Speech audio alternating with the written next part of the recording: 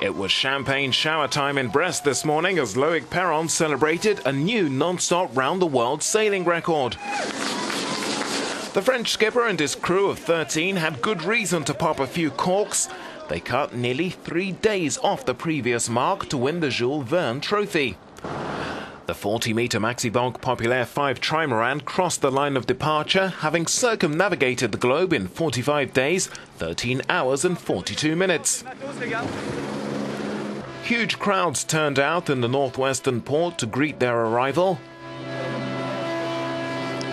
French skipper Franck Cammas, who held the previous record, is currently competing in the Volvo Ocean Race.